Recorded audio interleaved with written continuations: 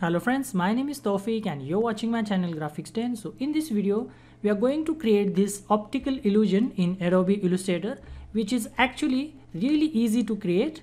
So if I zoom it a little bit, it will look something like this. That is why it is called as an optical illusion.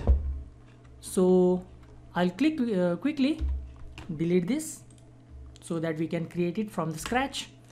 Now for this we need a circle, and before that I'm going to keep the outline color to black and I will reduce the outline size, let's say to 3, and we will need to create a circle first. So I'll press and hold shift and create a circle. The size of the circle doesn't really matter, it will only add to the variation. So you can create any sized circle. So I have created a circle. Now we need to rotate this, so you can simply select this option or rotate, or you can press R on. Then we need to select the center point. So presently the center point is over here, but I need the center point over here. You can choose center point anywhere you want. That will only add to the variation of the final output. So I'm going to keep it over here. So press and hold Alt key or Option key and left click. So we will get this rotation or rotate panel. Now we are going to keep the angle to 10 degrees and copy.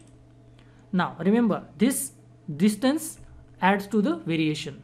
Now I'm going to press Ctrl D to get the copy or repeat the step. So Ctrl D on, if you are using Mac, then Command D, and we will complete the circle like this. Now select all the objects and increase the outline value to 100. So I'm going to zoom out and keep it inside document.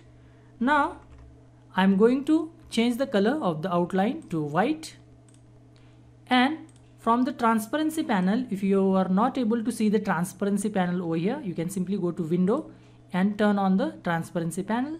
Now from the drop down menu, I'm going to select the exclusion blending option. So we will immediately get the optical illusion effect. So this is very easy to create an optical illusion in Adobe Illustrator. If I press Shift F and zoom it a little bit, so this is how it will look. Optical illusion, which is very easy to create in Adobe Illustrator. So I hope you find this video useful. You can use this maybe in the background of your design or anywhere that you want. It's really fun to create.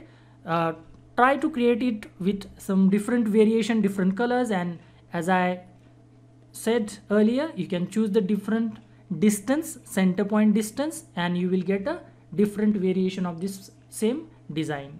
So do give it a go, and if you find this video useful, give this video a thumbs up and subscribe to my channel. I will see you in the next video. Until then, bye bye and cheers.